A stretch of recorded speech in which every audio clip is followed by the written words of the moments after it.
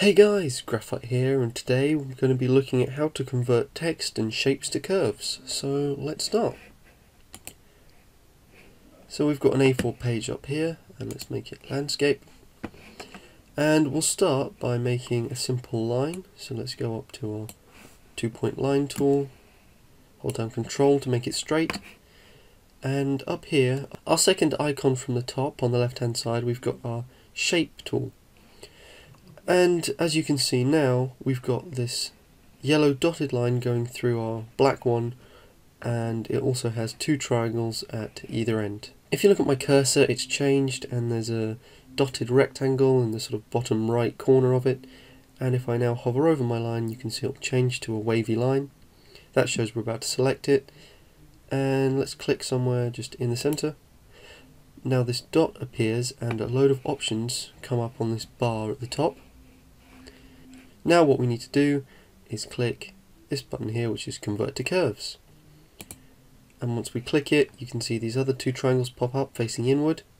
And from here we can click anywhere on our shape and drag it up and down to manipulate it in lots of different ways. Alternatively, you can use the triangles at the ends. If you click it once, you can see these blue dotted lines appear, and you can manipulate the shape using those by clicking and dragging them. They're a bit more precise. It's all down to what you prefer.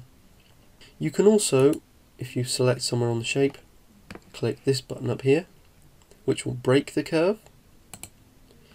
This will split it into two individual parts, and if we select one part and press delete, you can see it keeps half of it where we made the break on the curve. This also works if you click anywhere on the shape, say up here, and double click. You can see a new node appears.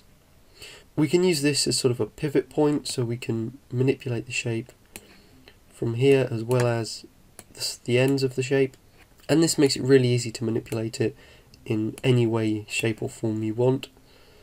And to get rid of it, simply double click and it'll revert back to if it was just following the same pattern it had before, but without that node.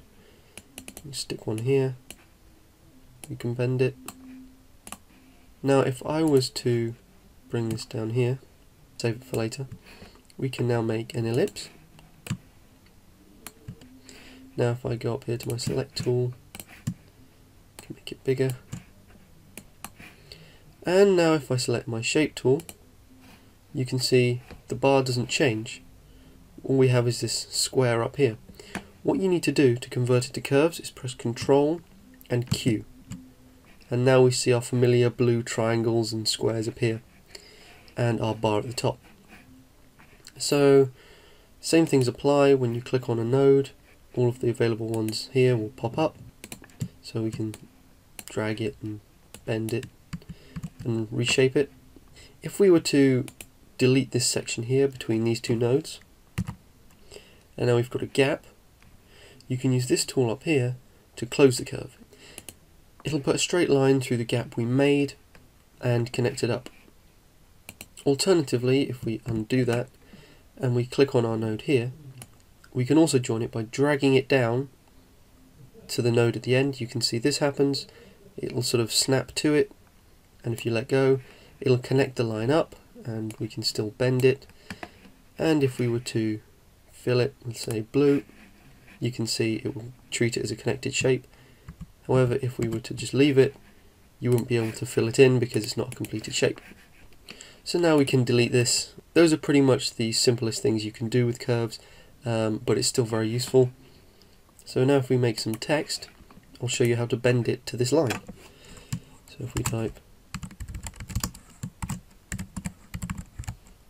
hello YouTube and make it biggish. Now you can see these crosshairs in the middle, these little X. If I right click, hold down on our text and drag it, and as you can see when I hover over the line, this sort of circle comes up with these sort of crosshairs on it. It's quite big. If I then let go on the line, you can see we've got all these options, and now I can click Fit Text to Path. And as you can see, it's a bit glitchy, so I'm just going to zoom in and out a bit. And we've got our text bent to our path. Now if we want to move it along this path, or up or down, we can use this red diamond here. If we left click it and then drag with our left click held down, you can see we can bend it across our line. So we can just simply bend it straight across the line, whoop, and we can move it up and down, above and below. And these red lines that appear just show you the center and the edges of the line. Also, if you try and pack too much into the end of a line or a shape, it'll just bunch all the letters up at the end. So you've got to make sure all the letters are easy to see. You can also simply do this with an ellipse. So if we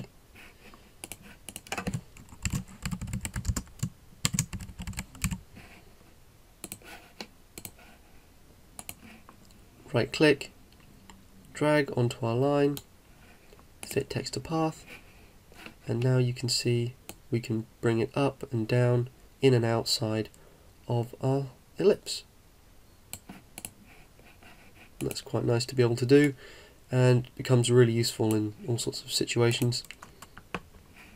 One last thing with curves, if you want to sort of create your own font, then you can do that by getting your text. Let's delete this. And selecting your tool and pressing Ctrl Q, which will convert text to curves. And now you can see all of these nodes come up where the text has been sort of bent into shape. And from here you can actually drag things out and make your own sort of fonts. You know, you can edit fonts and design your own text. So that's just a little extra thing. So if you enjoyed this tutorial, please leave a like down below and a comment if you want to see more. Make sure to share these videos so other people can see how it's done. Thank you very much for watching, and see ya!